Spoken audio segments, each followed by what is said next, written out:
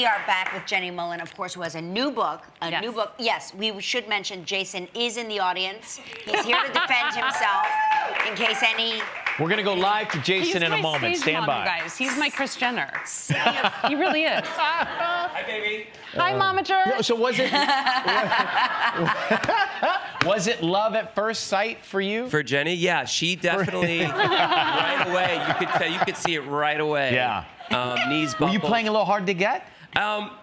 I think I might have been trying to, yeah. But it was pretty obvious that I was under the spell. But I had gotten out of a long thing. We both had just gotten out of long things, and I was trying to convince myself that I was not quite ready. But, I mean, how can you not be ready for this? I have to tell you, you know, I'm very fond of you. We were fighting 10 minutes ago, by the way. But your wife she's the total package. No, she is. She's the total package. She is. She's right.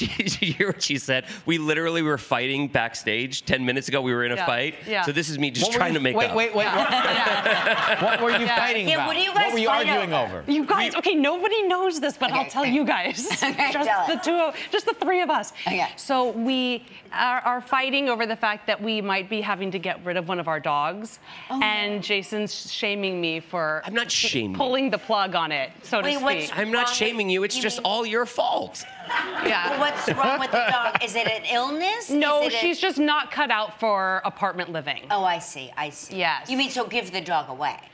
Yes, we might have to. Yeah. So what will happen with this couple? The issue Please let us know. Right to the inbox if you're watching right now. We'll give you the results at the end of the hour.